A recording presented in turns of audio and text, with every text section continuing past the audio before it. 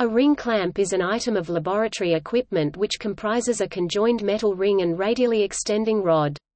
In some cases, the rod terminates in a screw clamp for attachment to a retort stand or other support. In others, the rod may be attached to a stand by means of a laboratory clamp holder.